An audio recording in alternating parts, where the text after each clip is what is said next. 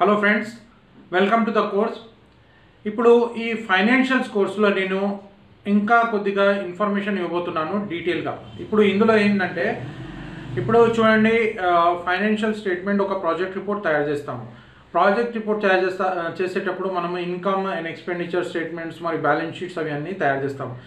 Actually నేను ఇంతకుముందు కూడా చెప్పినాను, ప్రాజెక్ట్ రిపోర్ట్ ఎందుకు అవసరం ఉంటుందంటే, ఇప్పుడు చాలామంది బ్యాంక్కి జస్ట్ వెళ్తారు. ఏంటంటే మాకు ఇక్కడ బిజినెస్ ఉంది, మాకు డబ్బులు కావాలని జస్ట్ వెళ్తారు. అలా వెళ్తే జస్ట్ ఒక నార్మల్గా ఉంటుంది. మీ ఒక రెస్పెక్ట్, ఒక స్టాండర్డ్ అనేది కనబడదు. అందులో ఒక స్టాండర్డ్ ఎప్పుడు కనబడుతుందంటే, మీ దగ్గర ఒక స్టాండర్డ్ ప్రాజెక్ట్ రిపోర్ట్ ఉందనుకోండి, ఓకే, అందులో ఖర్చు అవుతుంది, ఆ ప్రాజెక్ట్ రిపోర్ట్లో ఖర్చు అవుతుంది, కానీ ఆ ప్రాజెక్ట్ రిపోర్ట్ మీకు చాలా వరకు బెనిఫిట్ అనేది కూడా ఇస్తుంది. ఇప్పుడు చాలామంది కొన్ని డబ్బుల కోసము ఒక పెద్ద డబ్బుల్ని వదిలేస్తారు, ఆన్ ద టేబుల్ వదిలేస్తారు. ఇక్కడ ఏం జరుగుతుందంటే, మీ యొక్క ప్రాజెక్ట్ రిపోర్ట్ కరెక్ట్గా ఉంటే 100% మీకు చాలా వరకు బ్యాంక్ లోన్ వచ్చే అవకాశం ఉంటుంది. ఫైనాన్షియల్స్ కూడా అప్రిషియేట్ చేస్తారు, మరి ఇన్వెస్టర్స్ని మీరు అట్రాక్ట్ చేయగలుగుతారు. ఇప్పుడు మీరు పెద్ద బిజినెస్ ఉందనుకోండి, 1 CR 2 CR 5 CR 10 CR లేదంటే 100 కోట్ల బిజినెస్ ఉంది, అప్పుడు మీకు పెద్ద పెద్ద ఇన్వెస్టర్స్ అనేవి కావాలి. ఇప్పుడు పెద్ద ఇన్వెస్టర్స్ కావాలంటే ఒక మంచి ఇంటర్నేషనల్ స్టాండర్డ్ రిపోర్ట్ అనేది మీ దగ్గర ఉండాలి.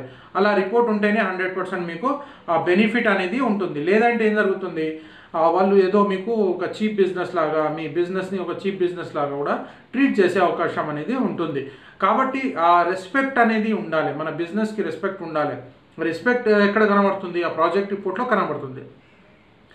అయితే మీకు ఒక ఇంటర్నేషనల్ స్థాయి ప్రాజెక్ట్ రిపోర్ట్ కావాలంటే నేను మీకు ఒక ప్రిపేర్ చేసి ఇస్తాను, మీరు నన్ను కాంటాక్ట్ చేయండి.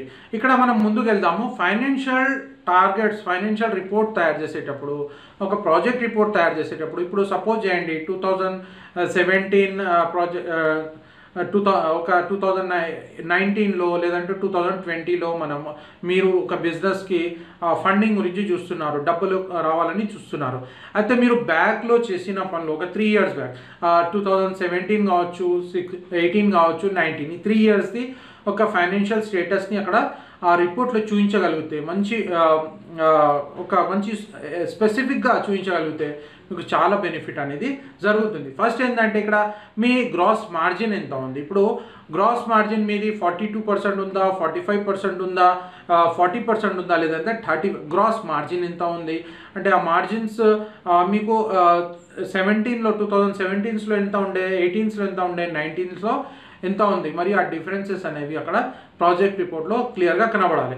Next, operating profit. మీరు ఆపరేట్ చేస్తున్నారు, ఒక బిజినెస్ని పర్ఫామ్ చేస్తున్నారు, అందులో ప్రాఫిట్స్ అనేవి వస్తున్నాయి. ఆపరేట్ చేసిన తర్వాత నెట్ ప్రాఫిట్ కావచ్చు, లేదంటే ఇంకా వచ్చే ప్రాఫిట్స్ కావచ్చు, అక్కడ ఎంతవరకు వస్తున్నాయి, ఏ పర్సంటేజ్ వస్తున్నాయి, 8% గ్రోత్ అయిందా, 10% గ్రోత్ అయిందా, అది కూడా మీకు కరెక్ట్గా అక్కడ క్లియర్గా కనబడాలి. అది కూడా 3 months బేస్ చేసుకొని, 6 months బేస్ చేసుకొని ఆపరేటింగ్ ప్రాఫిట్స్ కనుక మీకు కనబడితే అప్పుడు మీకు 100% బెనిఫిట్ ఉంటుంది. Next, capital expenditure. ఇప్పుడు క్యాపిటల్ ఎక్స్పెండిచర్ కూడా మీరు ఎంతవరకు పెద్ద ఎత్తున క్యాపిటల్ ఎక్స్పెండిచర్ చేస్తున్నారు, మరి పెద్ద పెద్ద అసెట్స్ కొంటున్నారు, ఆ క్యాపిటల్ ఎక్స్పెండిచర్ ఎంత ఉంది, అది $100 million ఉందా, $200 million ఉందా, డాలర్స్ చెప్పినట్టే ఇలా ఉంటుంది. కోట్లలో చెప్పినట్టే 50 crores ఐటమ్ కొన్నారా, లేదా 100 crore ఐటమ్ అసెట్స్ కొన్నారా, ఎక్స్పెండిచర్ దాని మీద చేసినారా, లేదంటే ఇంకా ఏమన్నా గ్రాస్ బారోయింగ్స్ ఉన్నాయా మీ దగ్గర, అంటే వచ్చే బారోయింగ్స్ ఎంత వరకు తగ్గినాయి, లేదంటే మీరు అది పెరిగినాయా, మీరు ఎంతవరకు తీసుకున్నారు లేదంటే ఇచ్చినారు, ఇవన్నీ అక్కడ స్పెసిఫిక్గా కనబడాలి. ఎన్ని కోట్ల వరకు మీరు ట్రాన్సాక్షన్ మీ గ్రాస్ బారోయింగ్స్లో జరిగింది, ఇది మొత్తం మీకు ఇన్ఫర్మేషన్ అనేది ఉంటే 100% మీ బిజినెస్లో, మీ ప్రాజెక్ట్ రిపోర్ట్లో క్లారిటీ ఉంటే మీకు బెనిఫిట్ ఉంటుంది. అంటే ఇక్కడ మీరు చూడండి, గ్రాస్ మార్జిన్స్ చూడండి, ఆపరేటింగ్ ప్రాఫిట్ చూడండి, మరియు ఇంకా క్యాపిటల్ ఎక్స్పెండిచర్స్ చూడండి, ఇంకొకటి వచ్చేసి గ్రాస్ బారోయింగ్స్ గురించి కూడా చూడండి, ఎంతవరకు గ్రాస్ బారోయింగ్స్ ఉన్నాయి, అవంతా మీరు చూసినట్టయితే మీకు చాలా బెనిఫిట్ ఉంటుంది. ఆ బ్యాలెన్స్ షీట్ అనేది ఒక సూపర్ ఎక్సలెంట్ బ్యాలెన్స్ షీట్ లాగా ప్రిపేర్ అవుతుంది. అది కూడా పర్సంటేజెస్లో చూపించండి, 6 monthsలో ఎంత వచ్చింది, 1 yearలో ఎంత వచ్చింది, 3 monthsలో ఎంత వచ్చింది, ఆ లయబిలిటీస్ ఎంత ఉన్నాయి, అదంతా కరెక్ట్గా చూపించినట్టయితే మీకు ఆ ప్రాజెక్ట్ రిపోర్ట్ అనేది పర్ఫెక్ట్గా ఉంటుంది.